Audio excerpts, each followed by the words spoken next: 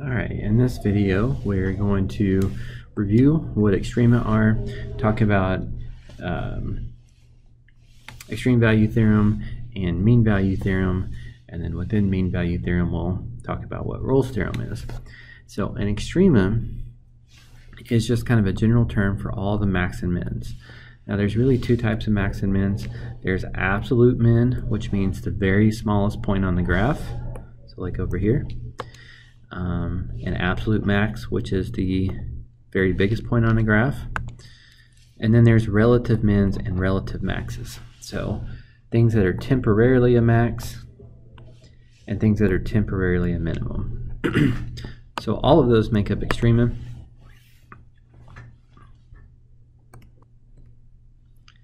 Alright, and one term I'm going to start to throw out quite a bit for the rest of the semester is a critical number. And a critical number is when the derivative is 0 or undefined. So relative extrema can only occur at critical numbers. So notice the slope of the tangent line at all of those relative extrema all have a slope of 0 temporarily. Alright, so the extreme value, before we get to that, let's go ahead and fill in some of the blanks here. So for the function shown above, we have relative max at D and B, those x values. Both of these points are relative maximum since they are interior of the domain and the largest point on the graph in some interval around that point. So around this interval it's the highest point, and around this interval is the highest point. So temporarily it's the highest point at least. We also have relative mins at x equals c. Since this point is in the inside of the domain and it's the lowest point in the interval around it. The far right endpoint, x equals e, would not be a relative minimum because it is an endpoint. So since I don't know, like the other side of the graph doesn't exist here, like it's not necessarily going up, so we cannot assume that this is a relative min. It is not a relative min at E. Okay, so what extreme value theorem says, it has to do with the extrema, so that's why we were reviewing that. Extreme value says if you've got a continuous function on the closed interval, then you have an absolute max and an absolute min. So that's kind of common sense. Like you've got a function between two values, it's continuous. One of them has to be the highest point, one of them has to be the lowest point. So the job of the extreme value theorem is to help you find those extremes, the max and the min. So it helps us find absolute max and absolute min. Okay, before we go over these, let's look at what are the possibilities. So an absolute max can be at a relative max, and an absolute max doesn't have to be at a relative max. An absolute min could be at a relative min, and it may not be. So our only candidates, what the extreme value theorem is going to tell us, is that our candidates for the absolute max are all the critical numbers and the endpoints. Anytime where your function's turning around, it's going to have a relative max or relative min. And then if we check the endpoints, then we have all the candidates for the biggest value and the smallest value. Okay, so sometimes we're going to just be asked to find the critical points, like the start of number 1 here.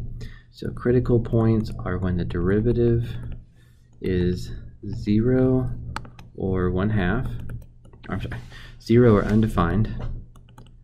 I'm reading the problem and talking at the same time. Okay, so there's the derivative, and this is never undefined, but it equals 0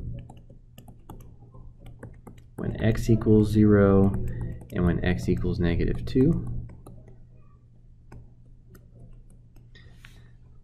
Okay, so those are our critical numbers, and so those are likely to be relative maxes and relative mins. They're not really guaranteed. We've got to do more work to know that for sure.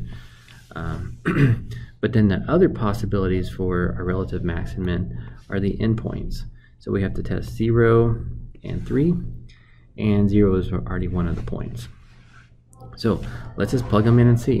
When x is 0, plug it into the function, we get 0. When x is -2, I'm going to throw this in my calculator real quick.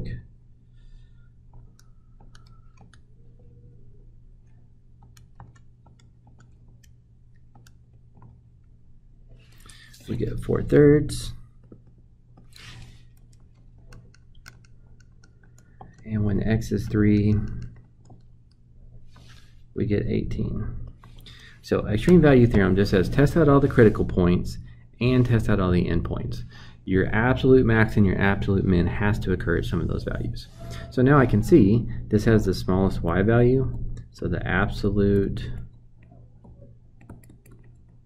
min is at x equals 0 and a value of 0. And the absolute max is 18 and it occurs at x equals 3. So if you want to go ahead and graph that in your calculator and just look at those x values, you can see this would be the smallest y value in that segment of the graph, and this would be the biggest y value in that segment of the graph. So that's all we're testing. Okay, determine all extrema for this function.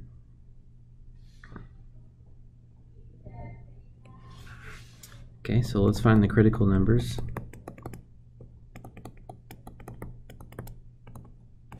So critical numbers are where the first derivative is 0 or undefined. Doesn't look like it's ever undefined. And we could factor out a 3. And it's just a quadratic, so we can solve that without a calculator. Looks like the critical numbers for this one is only -1. And so -1 may be an extrema. And -2 and 3 may be absolute maxes or mins. So to actually see what's going on, we would need to plug those in. So I'm going to store -1 in my calculator and ask it, what is x cubed plus 3x squared plus 3x plus 1? And it says that's 0. Store -2 instead. Store in 3 instead. Okay.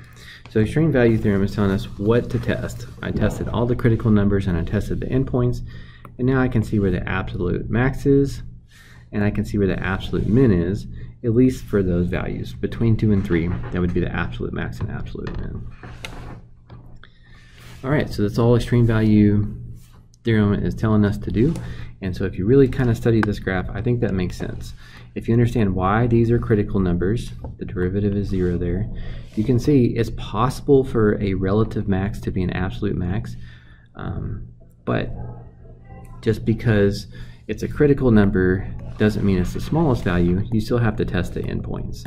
So here is an endpoint that shows you a value smaller than where one of the critical numbers were.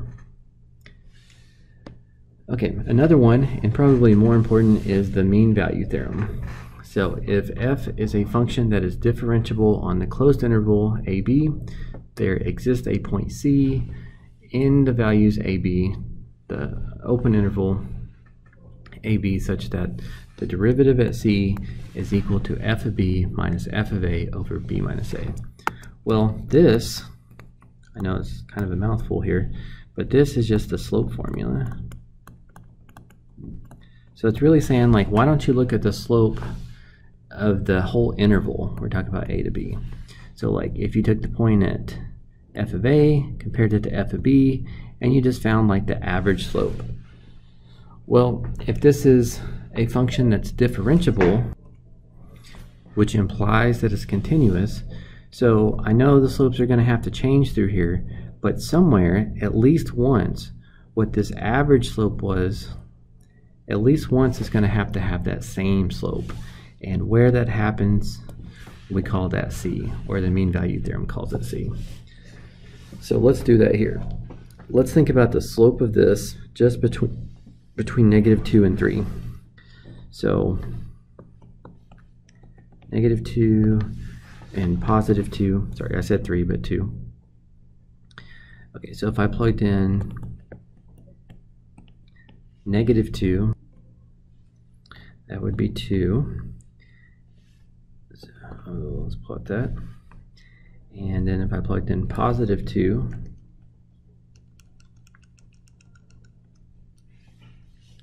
that is -6. Okay, so if I think about rise over run,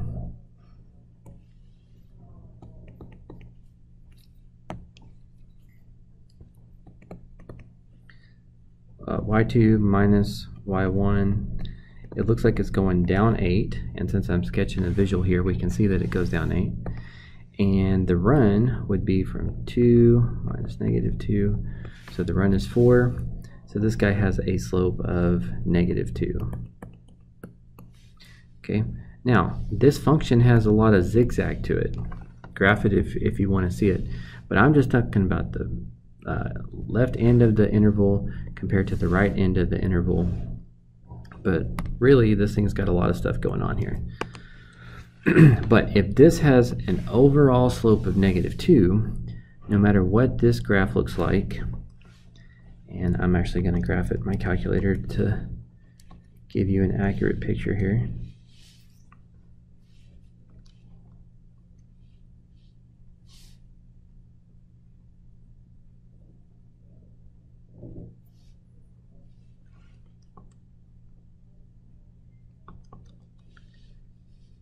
So it does this, goes down a bunch, back up, and then like this.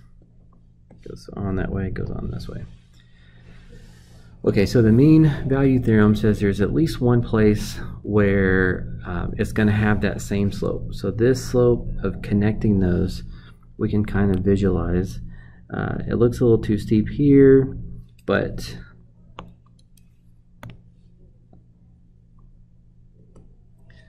maybe about right here somewhere, the slope's about the same, and then it goes up, positive slope for a while, and then it turns around, so then maybe somewhere right about here it's the same. So it looks like there's two places, two values there, where it might also have a slope of -2. So for us to find those locations, find those values of C, or that value of C, we would take the first derivative, so that we can be thinking about slope. We would find, set it equal to -2. When is the slope -2? And that's a quadratic, so quadratics, of course, we need to put in standard position there. And then if I try to solve this, see how much of this I can do without a calculator. I could factor out a negative and a 2.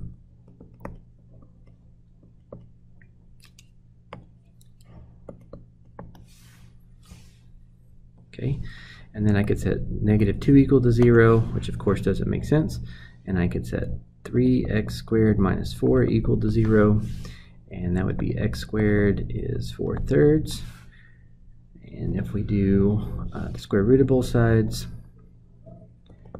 don't forget plus or minus, and the square root of 4/3 would be 2 over the square root of 3, or plus or minus 2 square root of 3 over 3, if you want to rationalize it. So I have this typed in my calculator, so if you did the same thing, jump to the x value of 2 square root of 3 over 3, and you can see that I was actually pretty close in guessing that one. It's right there. And then -2 square root of 3 over 3. I was also very close. It was right there. So these are the x values, or mean value theorem likes to call them. C. Those are the values that have a slope of 2. And the reason why I cared that it had a slope of 2 is because, or -2, is because -2 was the slope between those two endpoints. So assuming that it's differentiable, which implies that it's continuous, that has to happen at least once. That's what the mean value theorem says. All right, and then finally, Rolle's theorem is actually just kind of a piece of mean value theorem, a very specific example of that. So it says if it's continuous on AB and differentiable on open AB, and if A equals B, so let's think about that up here. If A equals B, then what you're really saying is that the slope is 0. So in this question we had a slope of -2, but if it's got no rise, then it has a slope of 0. Then there's some value of C where the derivative would equal 0. Okay, well that's exactly what we said, it's just more specific. In the last question I found a C value that had a slope of -2 because that was the slope between the values of the interval. This is just saying it has a slope of 0, so there must be some value of C that has a instantaneous slope of 0. Okay, so let's try it out. Find all the numbers C guaranteed by Rolle's theorem for f of x equals x squared minus 4x plus 1. Make sure that you check the conditions here. All right, well this is a polynomial, so it will be differentiable and continuous, so we're not too worried about that. F of A compared to f of B,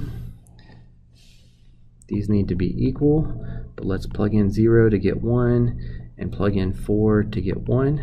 So it looks like the conditions are being met here. So it looks like the slope between A and B, I have no idea what this graph looks like, but I know the overall slope is 0. And so there must be some x value in here that is also 0. So like maybe this graph goes up and then back down, but somewhere it has to have a temporary slope of 0. Or maybe it goes down and up, but the same thing. It has to have at least one value where that is 0. So let's set the first derivative equal to 0, so we can figure out when is the slope 0. And that is when x is 2. So this was actually 0 and this was 4. And so this time it was exactly in the middle at 2. So the most important thing I want you to get out of Rolle's theorem is to just see it's exactly the same as mean value theorem. It's just very specific where f of A equals f of B. But mean value theorem is can include this and all the other stuff, so it's a little bit more important. Okay, if you would pause and try number 4 and then resume when you come back. All right, so it looks like the conditions for Rolle's theorem checked out. F of 0 was 5, f of 2 was 5, so those are equal, which means the slope between those two endpoints overall was 0. And so Rolle's theorem, or mean value theorem, says there must be at least one time where it is also 0. Now I went ahead and graphed it in my calculator to give me a visual, so I can see, if you zoom in there, it looks like there's 2 places, 2 values of C where there was also a slope of 0. So I found the first derivative, set it equal to 0 to find the critical numbers, tried to factor it, it doesn't look like it factored, so I threw it in the equation solver in the calculator. And there's one thing here you definitely need to be careful with on equation solver. So if you go and do that, you hit alpha enter, it gives you an answer. And your calculator is only smart enough to give you one answer, so it gives you the one closest to the number you had in there before you started. So like if you have a 1 there and you hit alpha enter, it's going to give you the first answer, which is about 1.577, which is where I got that answer. But it happens at more than one place. And this is one thing that's a little tricky about equation solver. It doesn't tell you that there might be a second answer. Since it's a quadratic, we have to know that. So the other one is this is over here by 2. So I said, well, what if you try closer to 0? So if you put in 0 before you hit alpha enter, the first one it finds then is 0.423, which is where I got that one. So there was 2 numbers guaranteed by Rolle's theorem between that interval on that function. So that is on that one. All right, the last of the notes, just a couple practice questions if you want to try. This is a previous release question on the CalBC test. All of this is an AB question, so if you want to try it, you can Google search it and see the answer. And then kind of a neat application where mean value theorem could apply to, I guess, proof of speeding or not speeding in the real world. So feel free to give those a shot, but you really need to make sure that you know the purpose of extreme value theorem and how to apply it, and the purpose of mean value theorem and how to apply it. And if you're good with mean value theorem, then Rolle's theorem is just a subset of that.